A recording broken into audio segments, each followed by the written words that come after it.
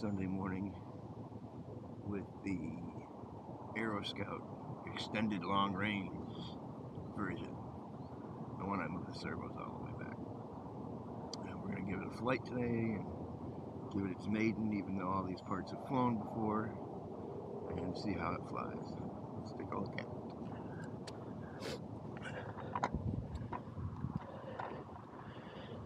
Alright, looks like any other Aeroscout.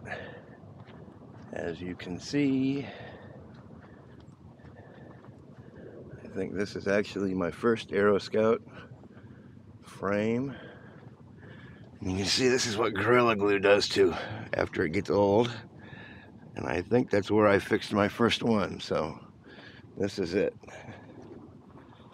And what makes this one so special is this.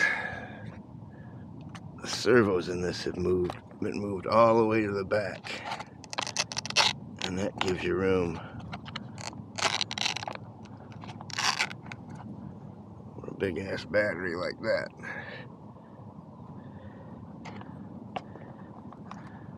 We're gonna get it up in the air and see how it flies. It's obviously heavy. Not gonna do any stunts, just gonna get it up there and see what it does. So there we go.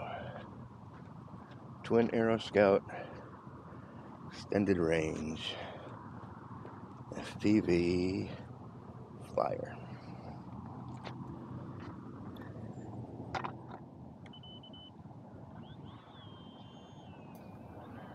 Okay, so I hadn't flown in a while, and this was a new field because my old field was being worked on still.